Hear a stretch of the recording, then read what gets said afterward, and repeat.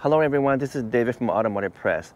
As you know, I love talking about future products, especially when it comes to Toyota or Lexus models. And very recently, I have been talking about the next generation LEXUS GX, likely to come out next year as a 2024 model year. So I am doing a three-part series on this new LEXUS GX. Part one was to do with exterior design and prediction of what that might look like. So if you haven't seen that video yet, please watch the part one first before watching this one, which is part two of the three-part series. This video here will deal with the interior predictions, including features and functions and maybe even part of the design. And by taking you right into a 2022 LEXUS GX that I have right now, I'm going to walk you through all things to do with the interior and make my predictions as to what's going to happen with the interior of a 2024 LEXUS GX. So let's get right into the vehicle and let me show you around.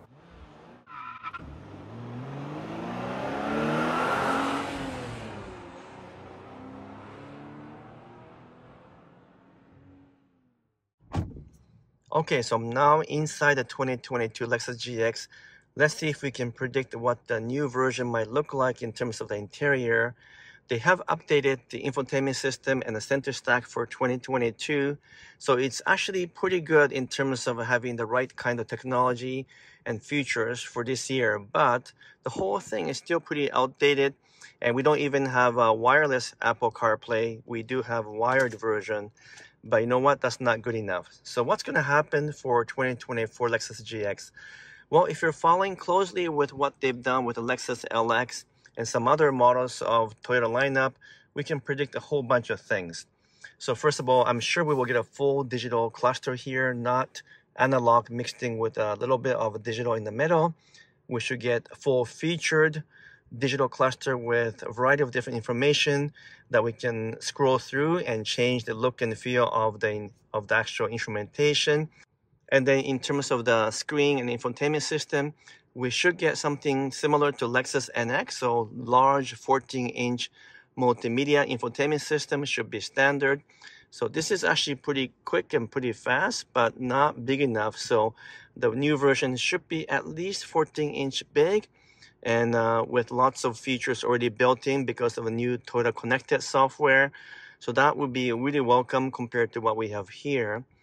Now I'm hoping that we're not going to lose all these buttons for radio and also for HVAC and temperature controls, because I really like having physical buttons. Now thankfully both the Land Cruiser as well as Lexus LX kept a lot of the buttons, so I assume that they will keep at least the HVAC controls and buttons, and same thing for the radio. Hopefully it's not going to be all integrated into the infotainment system like in Tesla, but that's always so awkward. Now this design is pretty outdated, so we can expect something much fancier with maybe even a split design where we have one screen and maybe a smaller screen either on top or on the bottom, a little bit like a Lexus LX. But that's a little hard to say. Most likely though, it's going to be one 14-inch unit. And then of course the steering wheel will change. All this control will also change. And then things like the ventilation design and the overall look and feel of the dash will also change, because this is quite conservative looking.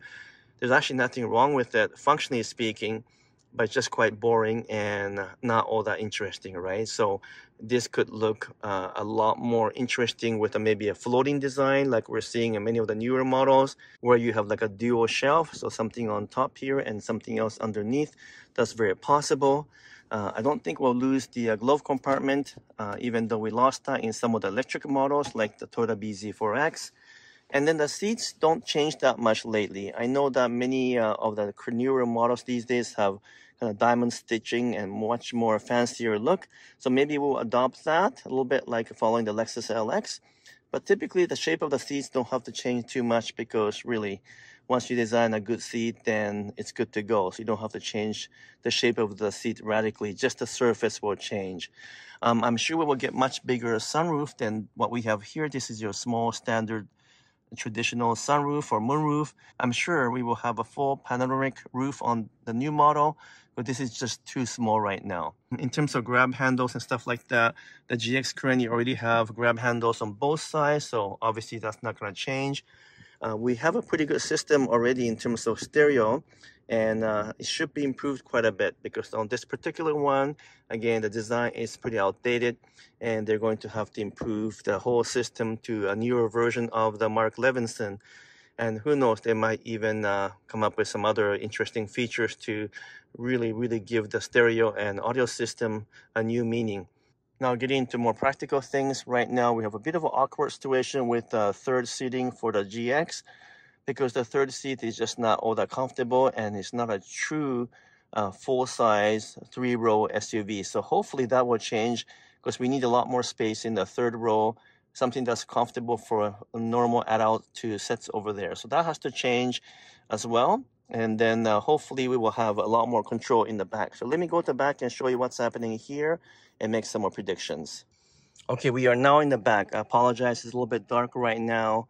The seats are actually quite comfortable in terms of second row of seat for the GX, but all these features needs to improve. Right now, this is probably good enough in terms of a 2022 version, but the new model has to have a lot more luxury features, so I expect this whole center stack to change in the back. Maybe this will become also a floating design. Who knows, maybe it will be a 4-seater versus a 5-seater. If they really want to upgrade the model to offer that special feeling in terms of rear seating area. And then the roominess here, which isn't too bad, needs to also improve, because I expect the new GX to get bigger, longer, and wider. So hopefully we'll get a little bit more legroom here. And of course, the most important thing is to have more space in the back for the third seat, as I mentioned already. What else can I predict? Well, the door handle I'm sure will change, because in the new Lexus NX, we have electric door handles right here where you press the button to get out. So that means we will likely have not the traditional door handle in the exterior, but the digital door handle where the door handle is fixed and you just touch it to open it. So this is right now a normal door handle where you pull. But the new version should be such that there is a door handle, but you just touch the inside, and this doesn't actually physically move, and you open it. So that, I'm sure, will carry over to new GX as well. Okay, what else can I say? Let's go back to the front for a second, and let me talk about the powertrain.